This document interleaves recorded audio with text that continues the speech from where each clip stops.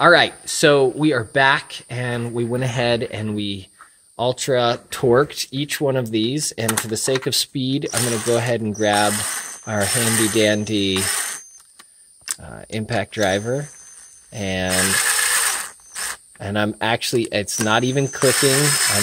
I've already kind of seated them by hand to make sure that they're not cross-threaded. And then we're going to go ahead and, there's one clip.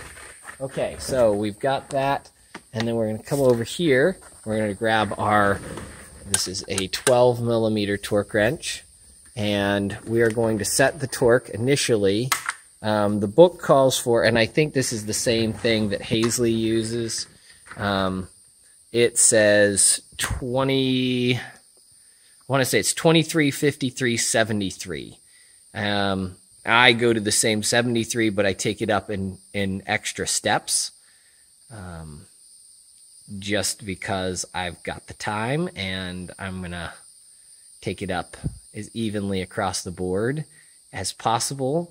And also, when we come back after these are all clearanced and we've got the ultra slick on all of the bearing surfaces, I'm going to go back and I am going to recheck all of these things to make sure they're tight. You know, if there's any assembly lube that's gotten in between the two surfaces, I want to make sure that those have had a chance to squish out and it doesn't affect the final torque. Okay, so I'm going to go ahead and set this to 20 on the torque wrench, and then we will get rolling. Okay, so we have set the torque wrench to 20 feet-pounds, and so I'm just going to take that and I'm going to pull till it clicks.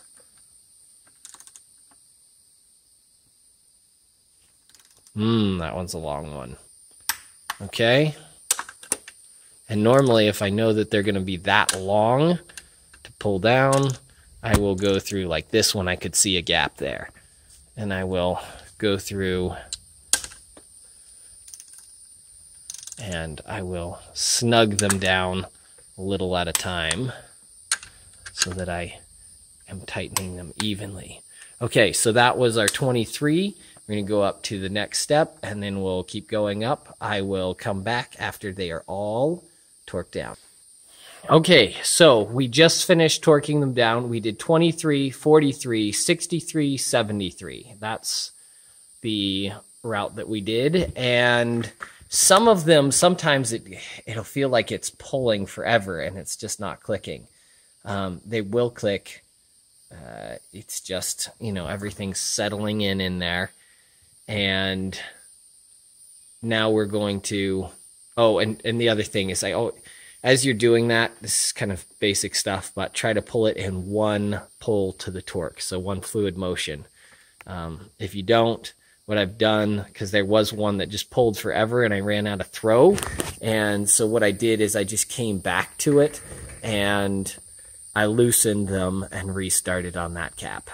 So what we're going to do now is we're going to reverse rotations, and we will now loosen the caps and check the Plastigauge out. All right, well, I'll see you at that point.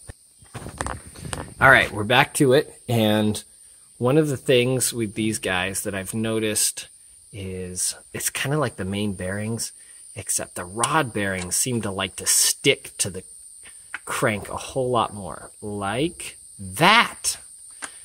So I have had some success getting them off there. If you just kind of wobble it a little bit.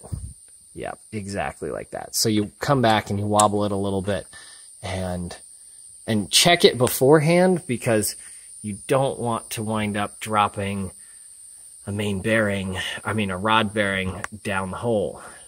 I've done that once. It was not fun. So we're going to go ahead. This is still clean cap surface, except with the Plastigauge on there. So we're going to go ahead and drop number 4 there. We're going to come back. We're going to grab number 3.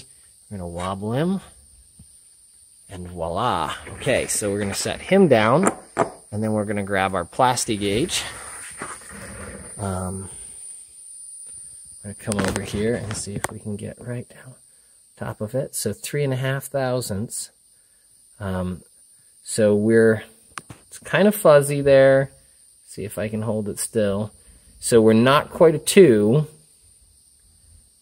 but we're pretty much at 3, but it's 4 is too far. So we're pretty much, we're looking pretty good. So if we go to the skinniest part of this guy, which would probably be somewhere right in there, I'm going to say that we're right at that 3.5 on our skinniest part of this. And that even may be, some of that is, if you, let's see if it'll focus. It's such a shiny surface. It's having a hard time there. But you can see that some of that outside line is, oh, there we go. Some of that outside line is where it's lifted off of this surface and it's transferred to the rod cap. So we're at pretty much 3/1000ths across that, which means we're within the tolerances for that 3.5 thousandths. So let's go over here. Okay, so same thing. We can see where some of that, you can see the squish line there. Some of that has peeled off, but you can still tell where it sat. And if I stick it down there and I look from up above, the skinniest part on this is just a shade under 3/1000ths. So we're probably at like 3.25 thousandths on that guy. So all of our clearances check out. They were all around 3 to 3.5 thousandths. So what's going to happen now? We're gonna jump ahead, and I'll give you a little glimpse. So I'm going to come in and I'm going to clean these surfaces again. So I'm going to take my little plastic scraper, because we're not going to use anything nasty on our crank, and kind of come in. We're going to clean the Plastigauge off.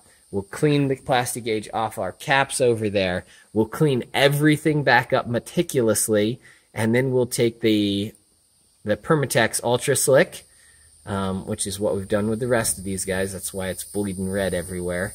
And then we'll go ahead and we will painstakingly, after they're clear, and after we clean our gloves and all of our things again that we're going to be using, we will go ahead and assemble these the final time with the Permatex Ultra Slick. All right, so we're going to go ahead and skip to that point and pick it up once we're starting to Ultra Slick everything.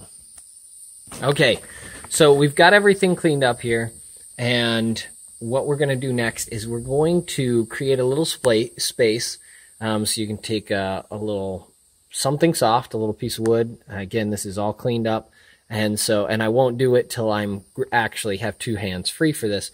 But we're going to knock the piston back down a little bit. You can also tap on the top, the little piston skirt down there, and we're talking very gentle. This is not, we're not brutalizing, we're not doing anything crazy, and we're doing it controlled so that we don't have this thing flopping around and scuffing anything. Again, no need to just get out of hand here. We just take it slow and steady, and that will help prevent some errors long term. So we're going to knock those guys back a little bit so that we can get to the lower, the upper bearing shell, and then we're going to put our ARP Ultra Slick on it. And before we button everything up, we will go ahead and show you what that looks like, all slicked up, and ready for our torque. And then we'll go over our torque spec again. All right, we'll catch you in just a second. Okay, so here's a great little reminder.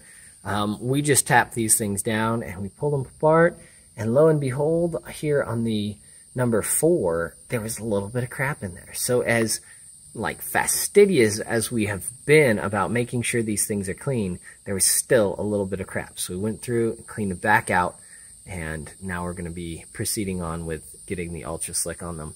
But it's just a little reminder that you never can spend too much time on cleanliness. When these things go together the last time, you just want them to be as clean as possible. So we'll catch you in just a little bit again. There's just a little reminder. Okay, so here we are.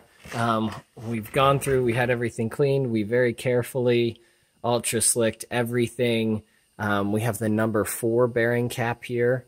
And so what we're about to do is we're about to very carefully tap that piston and rod assembly back up into place, and I'll be using 2 hands because I'm going to be guiding it up in there so it just gently comes to rest on that. And then we'll be taking this number 4 cap and putting it right on there. So we're going to go ahead and pause, and then we'll come back with both 3 and 4 tapped up in there, and then we will drop the rod cap on. All right, so we're back to our caps here. This is now number 3. So we've got 1, 2, 3.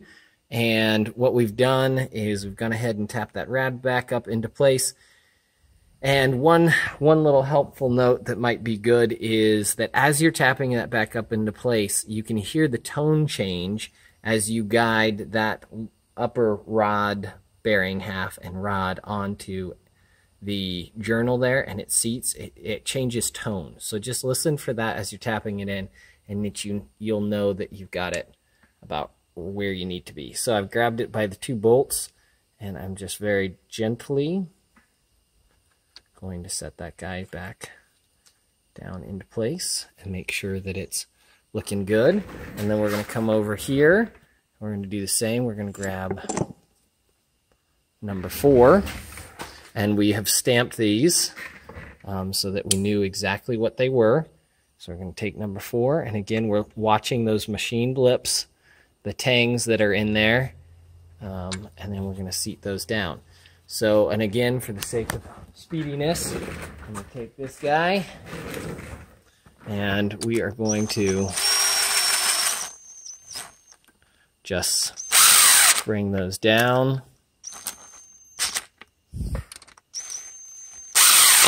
All right.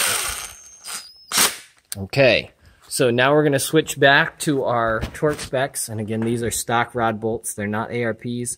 That'd be a different torque spec. You can also use torque plus angle. We have used just straight out the 73 as our final torque. So we go 23, 43, 63, and 73. And what I do is I never let that be the final thing. So I always come through and I check to see any of them have loosened up. You know, sometimes you get a wad of something in the bottom as you're tightening them down or anything. When in doubt, recheck it, recheck it, recheck it. So once I get done with these, I'll leave it overnight as I put the cam and the tappets in, and I'll come back tomorrow and I'll check the rods and the mains just to make sure that nothing is moved. I think a lot of the people that say that the straight up torque spec doesn't work, you know, I think it's probably because something, you know, there's bad luck that goes around all the time. So I'd say you probably was just something was just maybe not quite right. And that's how we've done it, and we've had pretty good luck with that. So that's where we're at. We're going to go ahead and torque these down again. We're going to go 23, 43, 63, 73 on these guys. Do your homework. As with everything here, this is supposed to be helpful. No hate mail, please. None of that crap. Don't have room for that in our lives. We're just trying to be helpful. Do your homework. See what you want to use on your motor. All right, so the next thing that we'll be moving on to is we're going to be doing cam install with tappets, and then we'll be checking piston protrusion. And before we get there, we'll go ahead and we'll measure the side-to-side lash on all of the rods here.